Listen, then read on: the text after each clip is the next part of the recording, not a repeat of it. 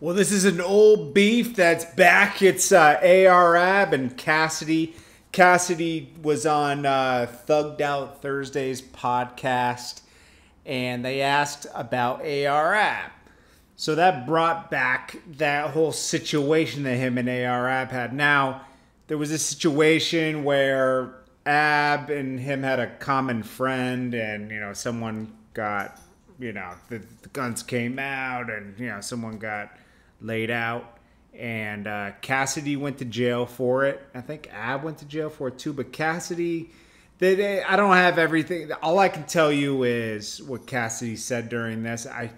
This thing is like over 10 years old, so it's not complete. I don't remember the story 100%, but I definitely know that, like, I remember it as like a weapon went off by accident and someone got hurt. Okay, well, actually, they were killed. So, anyways, ARAB, the way Cassidy told it was one of ARAB's friend told on Cassidy, and he got locked up and had to fight for his life.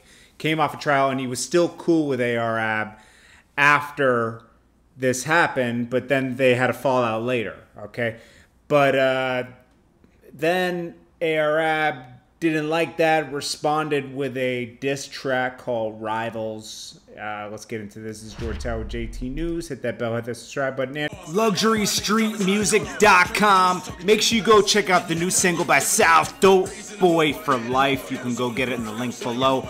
Also, there's a link to a children's book and a fictional thriller down below. LuxuryStreetMusic.com.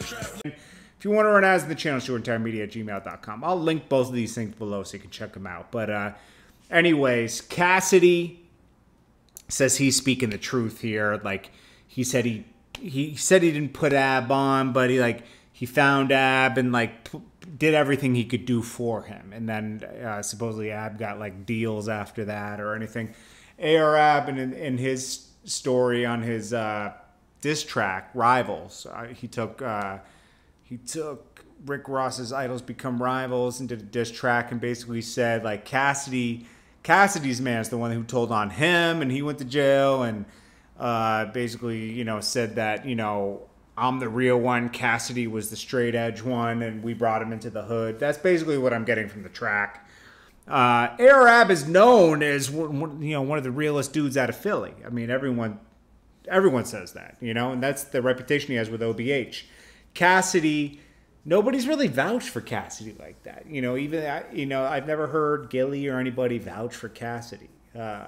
Cassidy was just he was one of the guys to come out of Philly. Okay, you had Beanie Siegel, everybody from the State Property. Then you had Cassidy, and then Philly's Most Wanted before that. I forgot, around that time actually.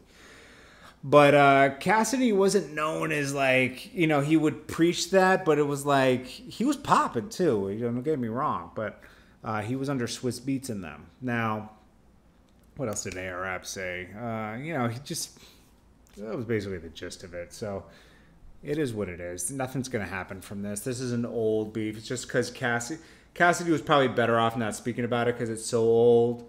But he said, I just wanted to get it straight. Like, it's not like ARAB took a charge for me or something. It's just that, we both had separate thing. It was an unfortunate situation. He kind of just tried to clear it up. He didn't really diss ARAB in any way. So I don't think there was really a reason to respond. But ARAB's a real dude. I like ARAB. I like the whole OBH. Anyways, it is what it is. This is Jordan Tower with JT News. Appreciate you guys, man. Hit that bell and hit that subscribe button if you want to ask in the channel. It's jordantowermedia@gmail.com. Salute to the whole OBH in Philly. LuxuryStreetMusic.com. Make sure you go check out the new single by South, Dope Boy for Life. You can go get it in the link below. Also, there's a link to a children's book and a fictional thriller down below. LuxuryStreetMusic.com. Order ads in the channel. And if you want to run ads in the channel, it's jordantowermedia@gmail.com.